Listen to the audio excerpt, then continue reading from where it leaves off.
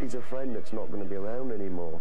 But you have to get on with your life, you know, and somebody had to come in and do the job, and nobody should hold a grudge against that fact, you know.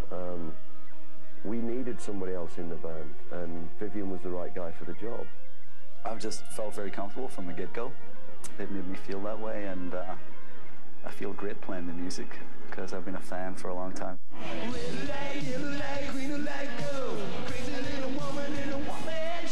As if the songs from Def Leppard's zillion-selling albums, Pyromania, Hysteria, and Adrenalize weren't enough, the group is touring with an extremely elaborate light show and in-the-round staging.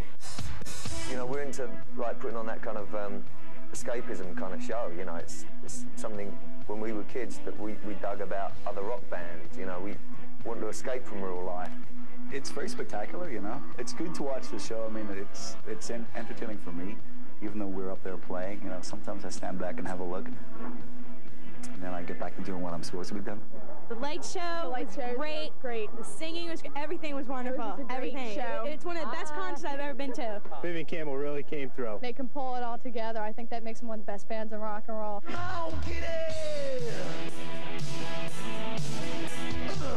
This is now Mark III Def Leppard, and we intend to carry on for as long as we feel valid, and as long as we don't become a joke.